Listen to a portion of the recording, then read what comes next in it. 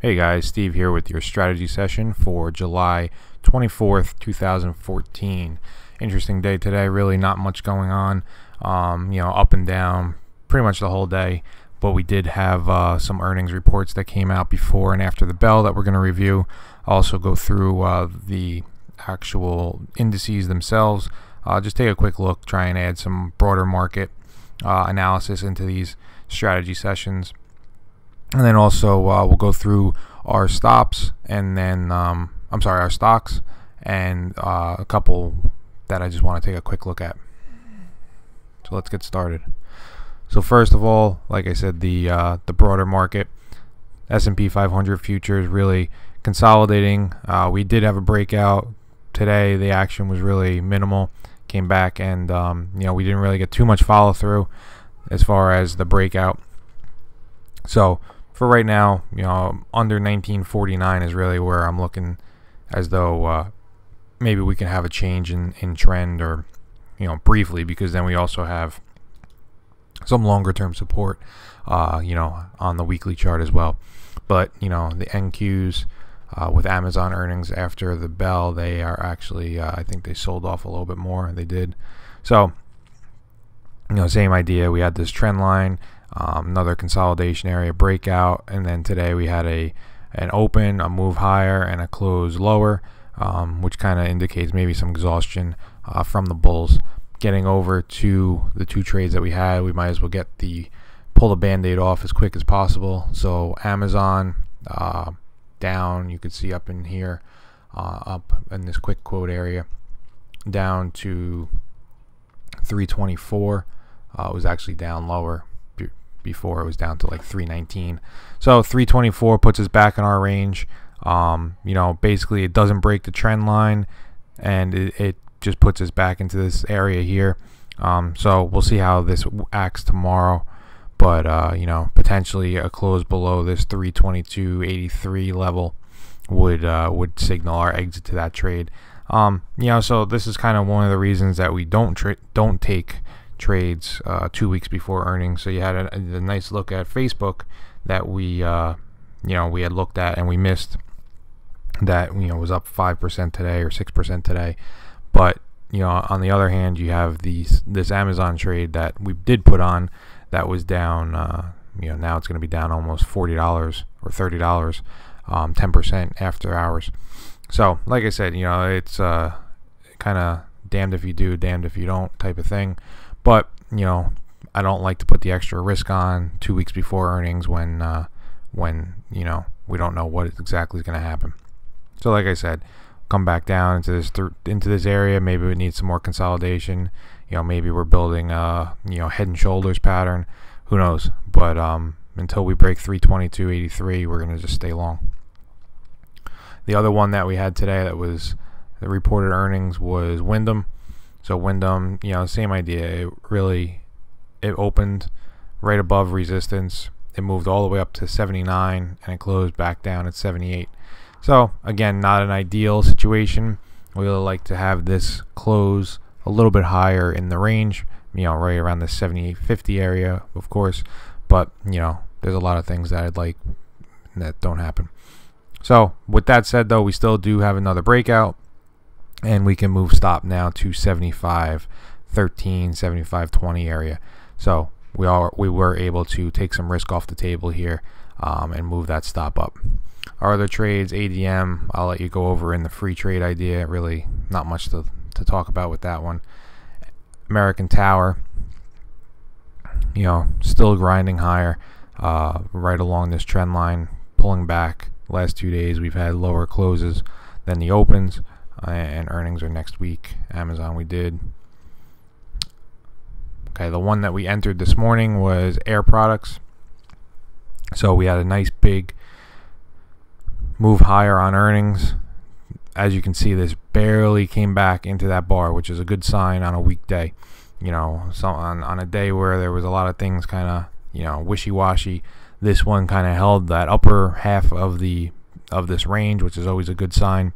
Not saying that this continues higher, because I do think at this point it does need a little bit of a rest, but our stop here at 126.92 would be our trigger to exit. As you can see, a more accelerated trend line we were able to draw in, and like I said, on the weekly chart, really good looking chart there.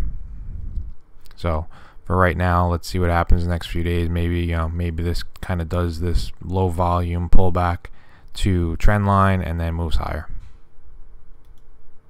EQR was one that was up nicely today. That one was reporting earnings on, again, the 30th. So it looks like, I think AMT and EQR are 30th. But you know, this is one of the reasons that we like to take those breakouts, no matter how minimal that we see them, because you know, I would have never thought that this stock would be up. I'm not even gonna count them, but for argument's sake, 14 out of the last 16 days, the stock has moved higher. So you know, that's something that we can't predict, that we just follow the price action. Obviously it's being accumulated.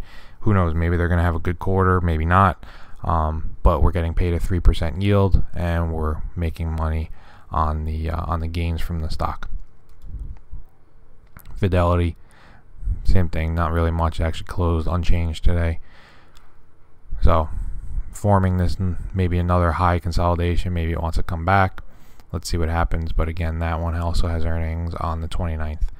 So for right now, our stop is still down here at 54.71, but you know, we get a breakout, you know, maybe a move sideways, maybe we can bring stop up here to this 56.15. Honeywell, I mean, since we entered here on the this was the breakout day. We entered right here at 96.70. So from that day, from the day after, we've had 3 fairly big sell-offs. We come right back into this support range and trend line support. So like I said, we'll see what happens with that. The trend line is there, so a couple things have to go wrong before we're stopped out, but the first thing would be obviously to come back to this trend line and bounce would be a great sign. And the last one is Mondelez. You know, since our entry, not much going on, moving sideways, and that's really about it. A couple that I want to go over real quick. First one I want to go over is TWX. You know, I keep some stuff on my screen for a little bit after we exit, but I just want to show you kind of, you know, we're not going to pick the top, and I don't know if this is the top, but you know, we took our profits just because of the whole nature of being bought, and you know, it's not a typical trend following. You know, there's news out there, there's some headline risk, so I wanted to just take profits, book a nice profit we had, and maybe, you know, keep it on the screen and revisit it. But I wanted to show you how, you know, on this one we had those couple days of moves higher. We had what we called the doji, which I think we identified here, and then a reversal. So you know, we may get some higher prices, or this could come all the way back, fill the gap. You know, we have no idea. But right now, if you're still long this, I would have your stop right in here around this 82 level. These were ones that triggered today, actually triggered yesterday, and I always want to follow up with them. So CVX, of course, great looking move, but we have earnings coming up, so that was not something that we could trade. But if you look here on the weekly chart, yeah, this nice weekly consolidation, this nice base for about a year. We finally got to move above that, and this is this small consolidation on the daily, and now we're getting a move above that. So it's a great entry. It's a great way to really define risk. And like I said, on the weekly, you also have the same trend line here and blue sky territory. So blue sky territory, no resistance ahead that we could see. It's all based on you know, how high people want to take it. Lockheed Martin, this is one that actually reported last week. We're getting a move above, so this one I'm actually not going to take a position in,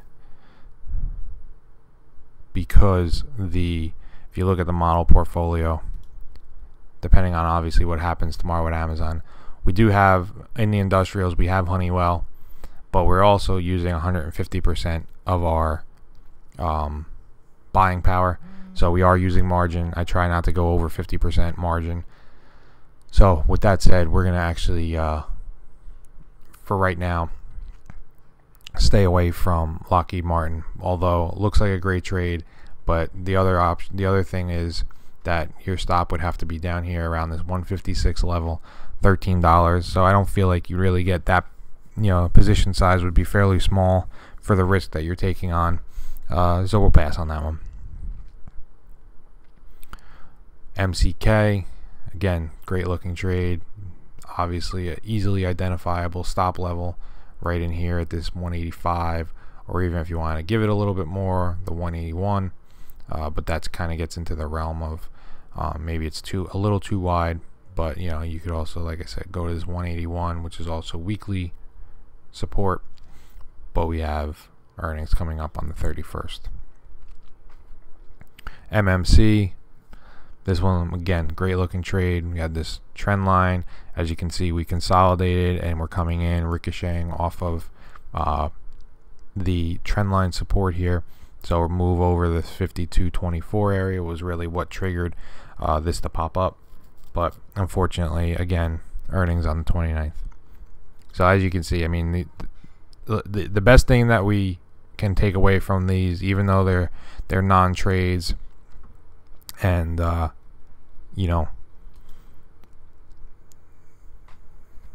even though they're non-trades, and we can just still follow them and really just watch how they perform, how they act. But we are getting the setups that we like, so that's the best thing. That we can still see the setup. Setup is there. We know how to identify it, so this is good practice for us in looking at how to identify the stock, the trend, the breakout, the price we want to get in, the price we want to exit. Having earnings obviously is a little bit of a monkey wrench, but that's something that you have to learn how to deal with and take the trades only when all your rules line up perfectly. So the same thing, Northrop Grumman. Again, another great looking trade. Earnings were the 22nd, but the problem here again is it's another industrial, so I don't want to really add too much to the portfolio. And the only stop that I see that you could have your stop would be down at this 117 area. So again, you're just about $10 on a $120 stock, so you're about 8%, say. So position size may be fairly small. And the last one, ExxonMobil, again, breaking out. Stop would probably go under this $100 level, but earnings coming up on the 31st. So, like I said, guys, the best thing that we can do here is, hopefully our Amazon trade comes back. Right now it's down, still 324.